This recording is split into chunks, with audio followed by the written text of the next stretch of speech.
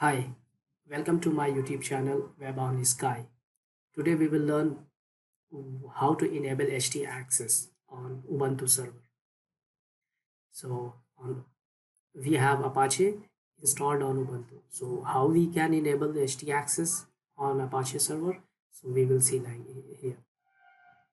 First, let us see what htaccess is actually. It is an extremely powerful tool that can be used to modify the Apache configuration without editing the Apache configuration files directly.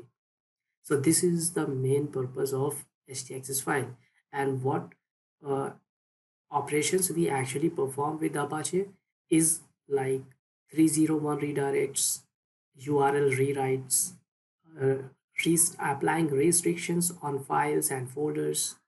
We can allow and block IPs.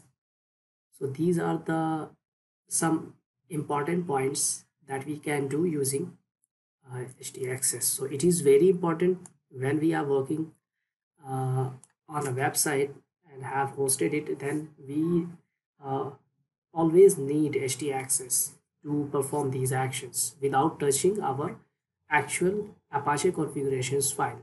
Suppose we have uh, a new Apache configuration file that is test.com.conf, and it is under this folder. You can see it is inside etc. Apache 2 site available, then this file is there. So all if you are aware of the Ubuntu server, like how we create a new Apache configuration file, so you would be aware about this location. So this is the path where our Apache configuration files exist. So we what we need to do here, we will just need to use these line of code to in this Apache configuration file.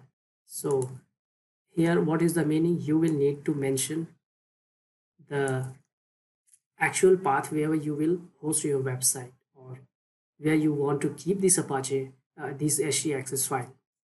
So inside that you will need to write options indexes, allow, override, and granted, all of this.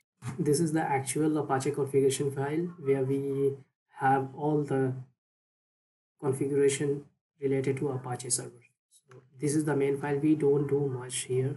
Very rarely we come. Just to avoid these changes, we use the htaccess. So I'm going to show you where actually we specify these lines. See, here we have /var, then www. This is the folder which is already, I mean, this is the configuration already is placed here, and access file name, it has been mentioned here, like htaccess file will be the name of that file always to overwrite these configurations from inside of our folder. This is an example of our virtual host. So it is listening on port 80, and here you can see these are the line of code that we need to place it in our virtual host, so that our htaccess file can be identified by our web server. If we don't keep this line of code, it will not identify our htaccess whether it is there or not. Whatever we will write, it will not be or like identified by our server.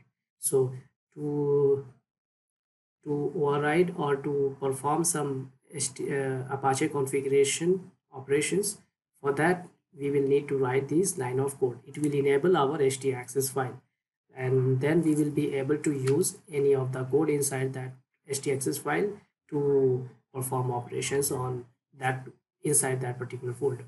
So these are the things I wanted to share with you guys. Anytime you can comment it out here if you need any help and have any confusion. And one more thing to keep in your mind, that you will need to restart after applying, if after applying these changes, because only then it will start reflecting your changes. If you find this video useful, please like and subscribe. Thank you.